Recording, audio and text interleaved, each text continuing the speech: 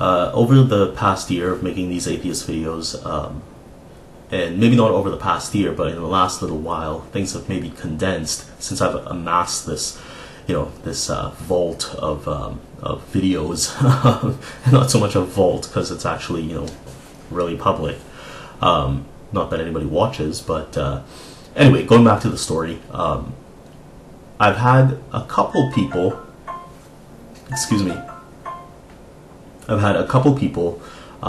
try to instill in me what belief is. Now, these people weren't necessarily religious or anything like that, but the way they explain belief to me in some sort of subverted way is that belief is belief because it's belief, or belief is true because it exists, so it must be true. So I think pulling from a Sam Harris lecture again, there's a certain amount of filling in of the gaps that we do,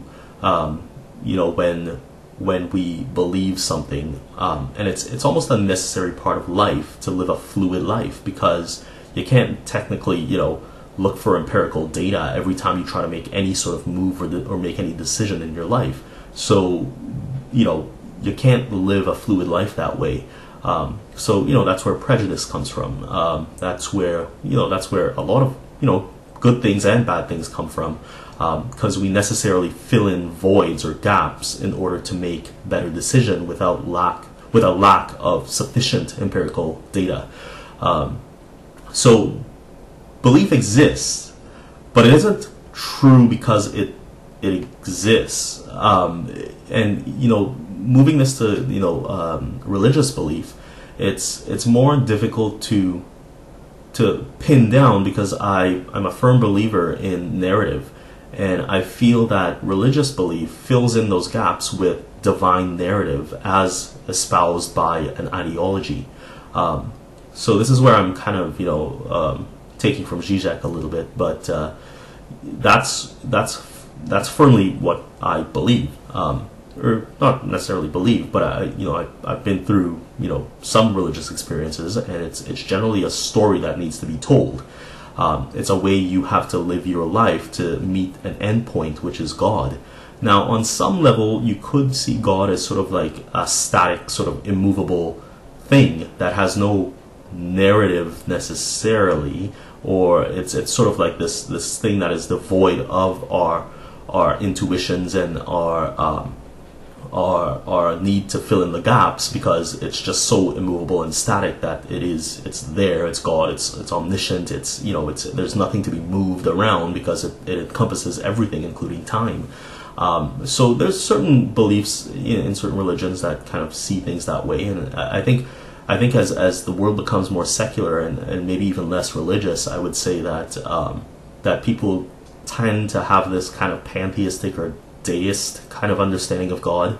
So it's kind of they tend to see it as this dispersed sort of being, which is in stark contrast to what classically you would call God, especially in Christendom or Islam or Judaism. So